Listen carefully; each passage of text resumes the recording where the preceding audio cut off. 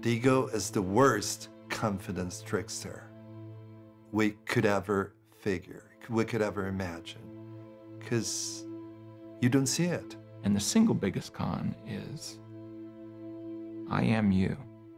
The problem is that the ego hides in the last place that you'd ever look, within itself. It disguises its thoughts as your thoughts, its feelings as your feelings. You think it's you. People's need to protect their own egos knows no bounds. They will lie, cheat, steal, kill, do whatever it takes to maintain what we call ego boundaries. People have no clue that they're in prison. They don't know that there is an ego. They don't know the distinction. At first, it's difficult for the mind to accept that there's something beyond itself, that there's something of greater value and greater capacity for discerning truth than itself. In religion, the ego manifests as the devil.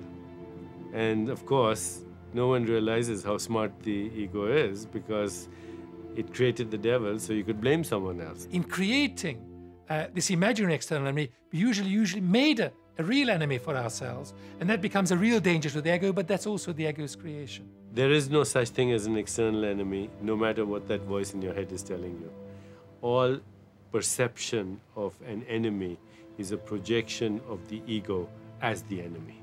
In that sense, you could say that 100% of our external enemies are of our own creation.